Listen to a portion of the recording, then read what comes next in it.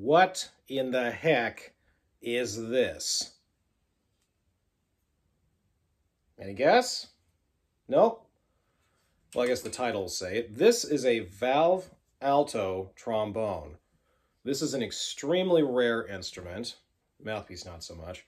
But there are only a few examples of this kind of thing ever made in the world. Most of them are museums. I've seen photos of them like once or twice. I guess there may be a Chinese company or two that tries to make them, but they are totally extinct, or at least very endangered.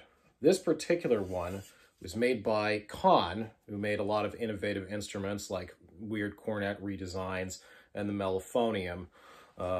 This was developed in the 1910s, apparently for the Navy to use. What I was told about valve trombones is they were partially developed for opera pits because there's not a lot of vertical space for a slide. And the same can be said for marching bands, which have to be in small formations. That's why a lot of them use things that are wrapped up like cornets or vertical. And so this still has the trombone shape. And it has 3 piston valves, just like a normal thing. It's got a tuning slide, you got all the slides you need, but it gives it that sound. And this is a particularly beautiful example. You can see here, well, you can see this, but there's this beautiful engraving made by Conn, Elkhart, Indiana, back when they wanted to make instruments very beautiful in that way. So the date I was given on this, based on the serial number, is 1919. It came with its original case, which is pretty astonishing. I do not own this instrument. It is on loan to me, and I'm very grateful for that. But enough chatter. Let's just see why anybody would want to play this.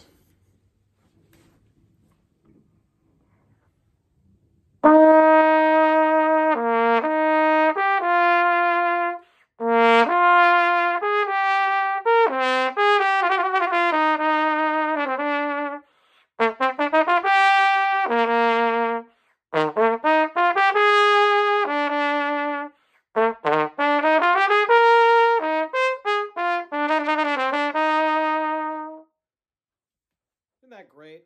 It gives you that great trombone edge. It's in an alto range, so if you want to play higher with more facility, or alto trombone parts, or alto horn parts with a little more of an edge, suddenly you have the instrument for you. I've played a couple alto trumpets before.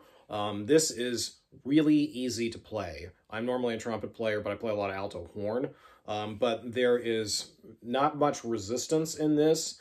It is not blaring either. It's a really nicely balanced horn to give you the control you need to do that edge, but also play very softly. It's actually very remarkably well made, and Conn didn't always make their weird instruments very well. I've heard that the mellophonium is really terrible intonation. The intonation is actually pretty good on this. I would say one problem is ergonomics. So on this side, you can see I can fit my hand here and support some weight under with a thumb. But over here, well, you can see this, I'm going to tip the bell down. I'm kind of gripping the whole valve section under here with my thumb. I don't know if that's how you're supposed to do it, but at least for my hands and my body, that's the only way I can support the weight of the instrument with this hand. I would also say that I would have liked a little bit more space between the mouthpiece and this pipe. I have to usually wiggle this around a bit to get my head in there, and it's just, maybe I just have a really fat neck, but it seems like I would like just smidge more room, but I can fit it in there. So maybe people in the Navy in World War I had really skinny necks, and this was made for them. Let's do a little more playing.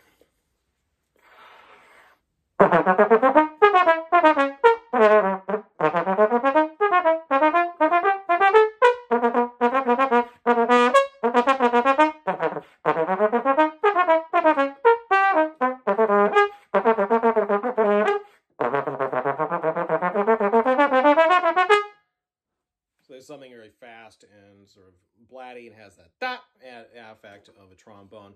But let's get lyrical. I'll end with my favorite horn and piano piece, Glasnow's Reverie, just the opening of that.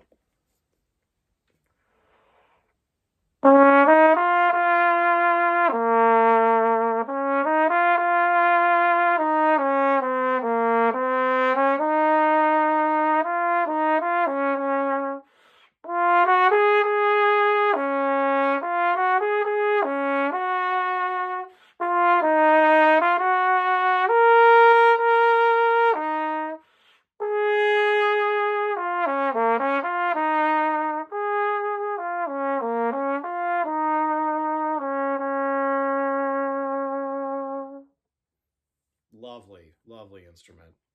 I wish I could own it. I don't. Maybe someday. If you ever see one of these, please let me know because I'd really like to have one. A 1919 Conn valve alto trombone, an incredibly rare instrument that I have great privilege of trying and sharing with you for this video. So, thank you very much.